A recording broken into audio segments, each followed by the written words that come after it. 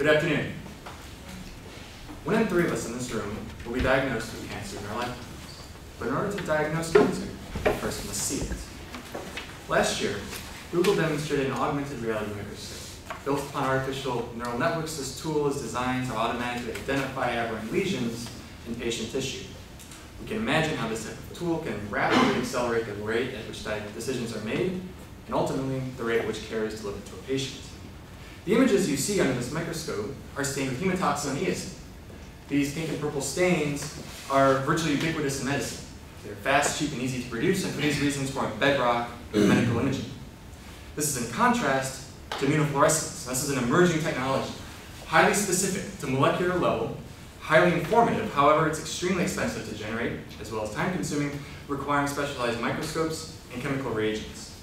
Our team has developed an artificial intelligence system designed to see the immunofluorescence image directly from this cheap H&E image and can generate these images thousands of times faster than a cost measured in cents. So we're developing this tool that essentially will allow pathologists to visualize and evaluate the H&E stained tissue slides as they're normally used to. With a push of a button, provide virtual images of their biomarkers of interest as they're distributed through that same tissue. So here we have an example of a virtual nuclear stain, a virtual tumor stain, or a virtual structural stain, combination of stains. And all of this virtual information can help augment a pathologist's interpretation of the H&E stained tissue in real time. And of course, we can go back and look at the regular H&E stained image. And with this tool, we're able to achieve up to 95% pixel-wise accuracy on the tumor prediction. So here we have the real H&E image, the corresponding real immunofluorescence image, and images that we've generated with our tool.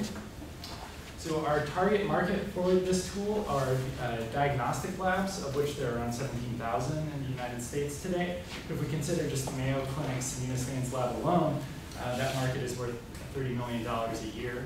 The global market, if we look to the global market, is valued at around $2 billion by 2023. We're trying to rise to meet this growing demand for this technology by publishing the work. Like we published one paper in academic literature. We filed a provisional patent application. We found funding through the Biomedical Innovation Program at OHSU, and we're connected with the Knight Diagnostic Lab. And I'll close with a thought from the chief medical officer of the Knight Diagnostic Lab, who, when he saw our tool, he immediately noticed that he could take a single slide and use our tool to say, these are the tumor cells, and he doesn't have to look at it. It would save him a tremendous amount of time and money.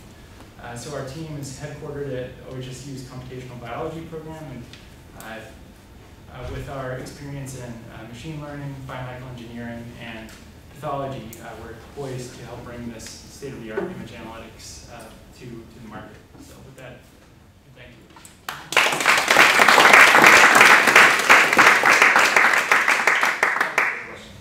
How are you getting access to the images to train the data set, and are there any sort of typical issues with building a data set to really get the level of accuracy that you're seeing?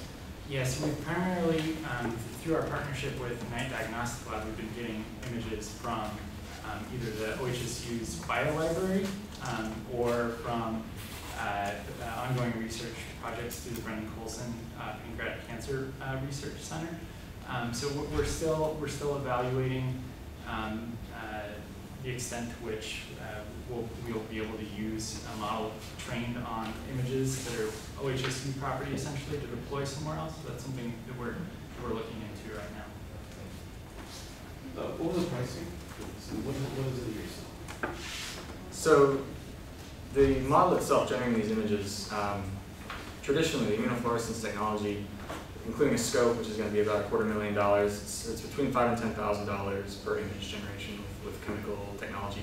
Our technology requires the use of a GPU computer that's connected to a server, which we have access to.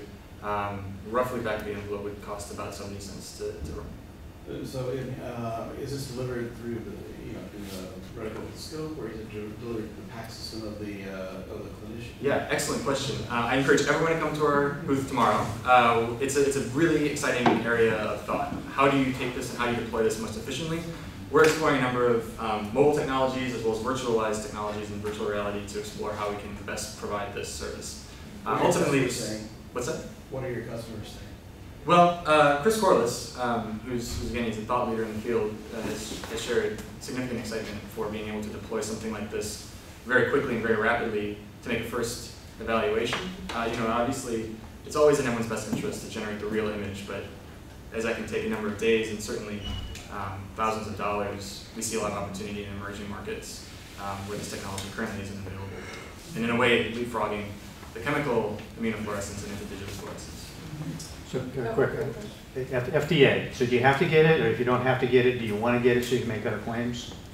Yeah, we've done a little bit of exploration into potential device and diagnostic avenues for how we might be able to bring this to market. We currently think, although we don't know for sure, that we could likely push this through a diagnostic device track through the FDA. There is market precedent that we intend to follow.